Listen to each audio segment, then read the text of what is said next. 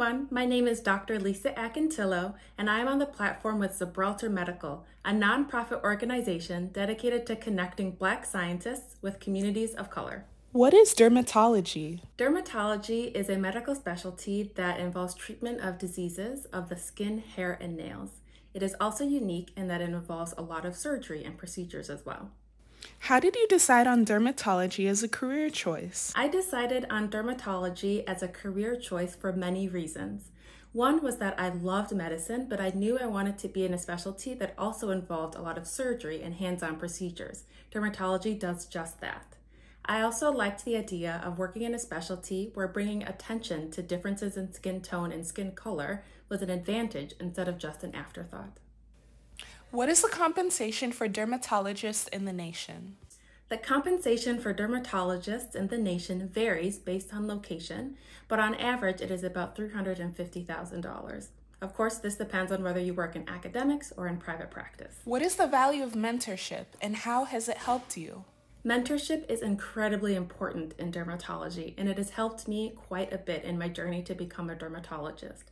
It is of vital importance to find someone who you connect with that shares similar interests with you and is willing to lift you up and bring you on to different research projects and community service projects so that you're able to get more involved in the field and really learn what dermatology is all about. Who is likely to succeed in your field?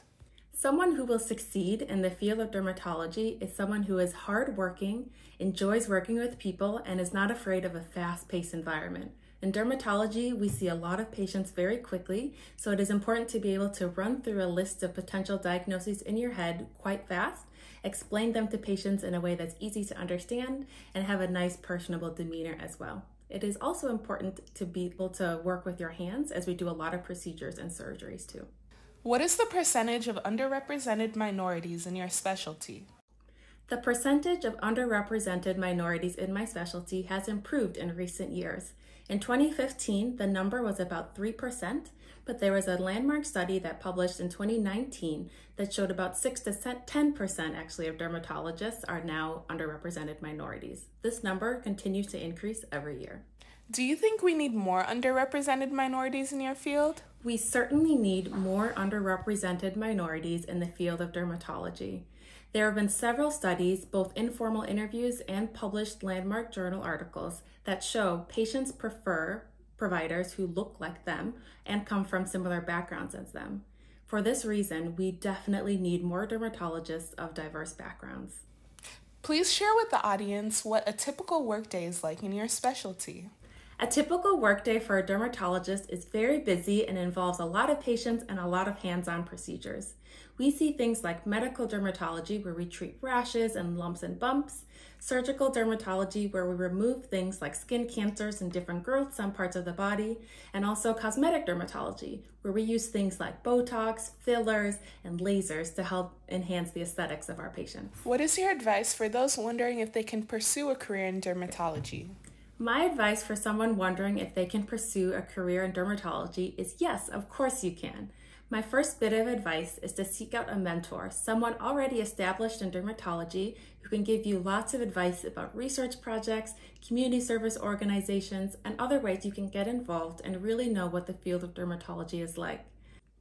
Dermatologists are hardworking, people-loving, and always on the cutting edge of new technologies and research in the field of skin and surgery.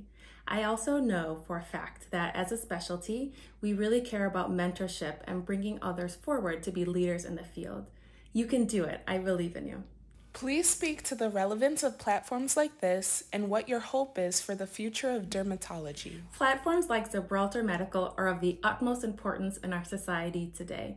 Fields like dermatology and other competitive specialties are notorious for being difficult to get into, but with platforms like this, where there is a lot of added visibility and representation of underrepresented minorities, students can feel confident that they are able to pursue their dreams.